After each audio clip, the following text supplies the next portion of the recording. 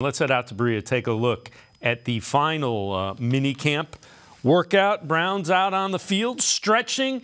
Running backs getting in some drills. Jerome Ford, Demetric Felton. Deshaun Watson back throwing and looking pretty good again. That time, David Njoku. Here he finds Harrison Bryant. And this time a little up and out by Donovan Peoples-Jones, making the adjustment and making the grab. Again, Deshaun Watson looking pretty good, throwing the football around. Granted, 7-on-7, not in pads, not a lot of pressure, but you would much rather have him look good as opposed to the alternative.